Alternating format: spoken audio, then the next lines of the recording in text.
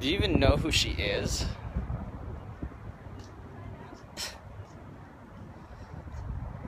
Do you know who she is?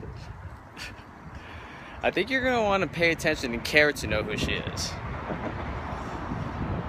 Because for whatever reason you feel not inclined to, one, enjoy your days, yes, I'm in Southern California, Los Angeles, sunny. However, aside from that, just being alive is amazing. That there is Anne Frank, and I'm over here at the Museum of Tolerance, and for some reason my spirit, my soul, my existence was moved and inspired to actually come over here.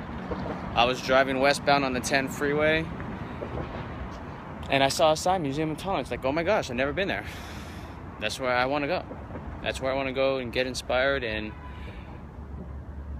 I'm really taken back by the story of Anne Frank. There's quite a bit in this museum to watch.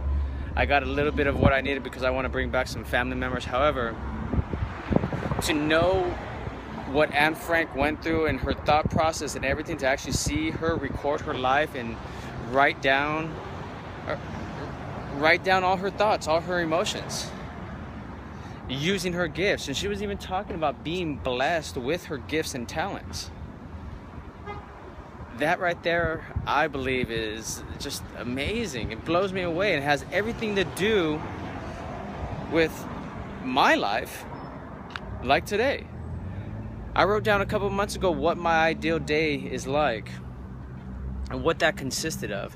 And part of that day, what it consisted of, was actually going into the world, going into the city, going into the beach, going into the desert, going into the mountains, whatever it may be, what I like to call the North American jungle, United States of America, or the global world, the Pangea jungle, and get some form of inspiration.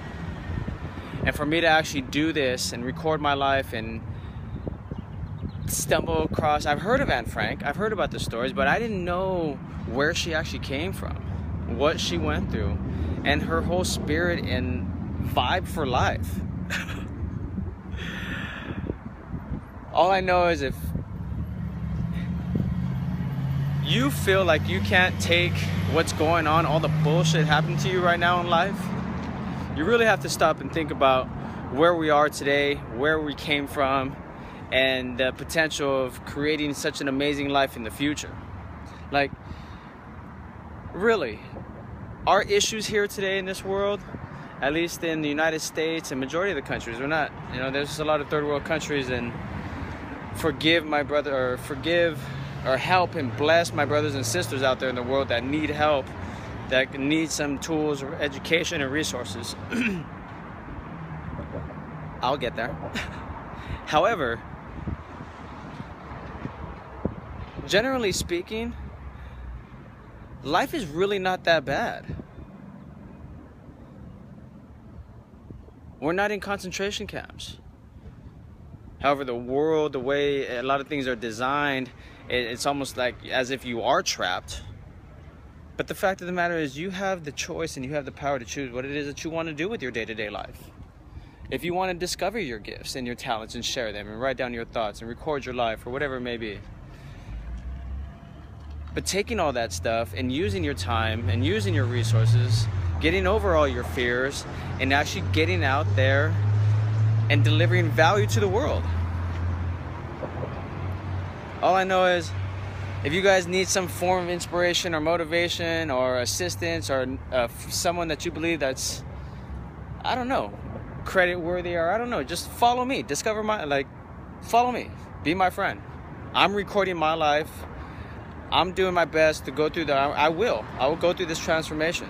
Regardless of the outcome or the results that I have now, I will continue to stand my ground, like one of my boys, Elon Ferdinand, I forget, sorry brother, from Satori Prime, let me know on one of his video blogs, and also a consultation that I actually had with him. It's awesome. Standing your ground and being enthused about your life and passionate about your life, regardless of the results that you have today, because they will come about. This is your boy Mark. I'm in the land of Lala, city of angels, and I'm making my dreams happen. Get out there, love your life, go discover the gem in you. Peace.